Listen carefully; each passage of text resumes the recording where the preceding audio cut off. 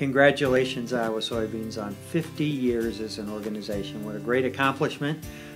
And not only a great accomplishment just to be able to surpass a 50-year goal, but to be able to be all that you have become.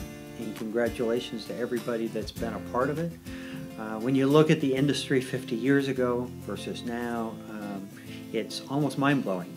And you've set things up to be able to make even greater accomplishments in the future. I certainly am very partial to the investment that you all have made in the water quality effort.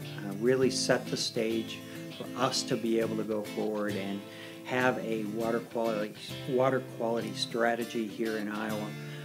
Very appreciative of that. I think we have a great future in agriculture, and certainly part of that is due to the Iowa Soybean Association in your last 50 years.